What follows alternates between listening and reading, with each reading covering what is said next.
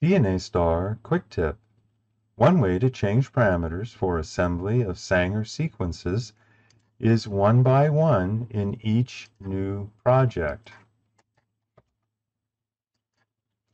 However, if you're using the same parameters for multiple projects, you might want a faster way.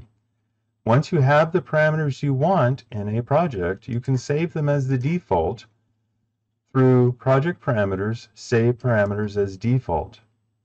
Then, when you create a new project, those parameters will be used automatically. You can also save project parameters to a file through Project Parameters, Save Parameters. This can be useful if you have more than one set of parameters, or if you want to share parameters with others on your team.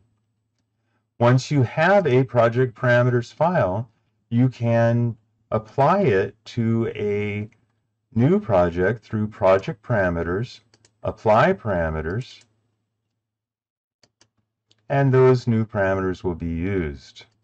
For ease of access, recently applied or saved project parameter files appear under Project Parameters, Apply Recent Parameters.